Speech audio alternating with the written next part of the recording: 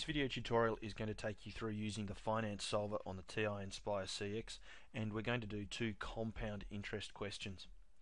The first question can be seen at the top here. $5,000 is invested in an account which earns 15% per annum, added quarterly.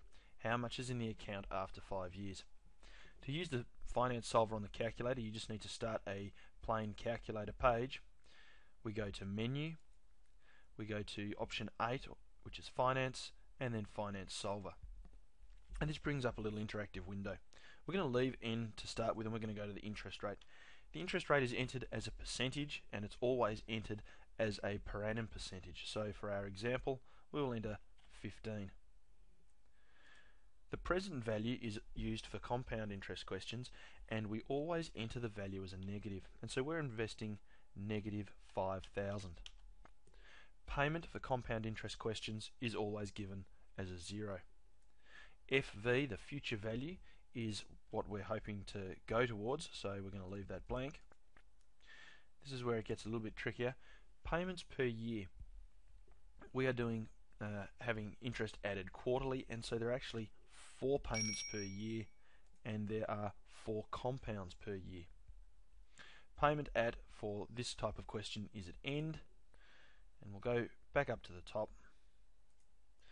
The final one we need to set is N, the number of payments or number of interest-bearing periods.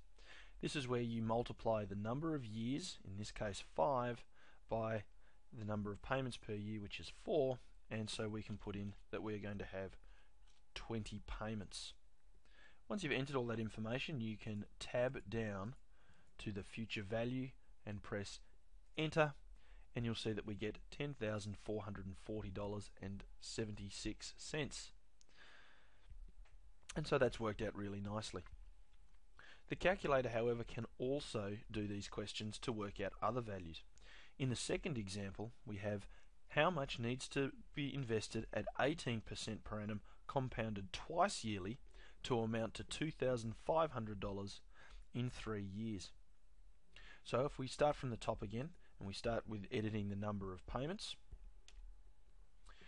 we find that we're compounding twice a year for 3 years, so there are going to be 6 interest-bearing periods. We have 18% per annum. The present value is what we want to find, and so we delete it and leave it blank. We leave payment at 0. We want our fund to take us to $2,500, so we put that into future value. And now we have 2, and compound periods per year is 2. And we leave payment at end. We can come back up to present value, hit enter, and we get $1,490.67. You'll notice the negative sign in there. That is not important, that's just how it gets entered into the calculator. So that's how you use the calculator to solve compound interest questions. With that information, you can also use it to find N and also the percentage I. If I click on I and delete the 18% and now hit enter for the question that we have, it does calculate that it's 18%.